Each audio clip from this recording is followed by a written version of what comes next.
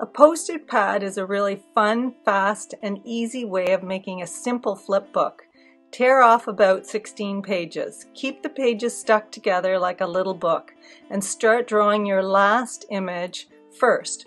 So you're working from the back to the front, or the last picture to your first picture. Your second drawing will be the second last page of your little book. And when you place it over the last page, you can see through the page, making it easier to draw the gradual change of each image. A flip book made with Post-it notes is a good way to practice or understand how a flip book works. You can add color using colored pencils or markers, and you can make the first page the cover of your book.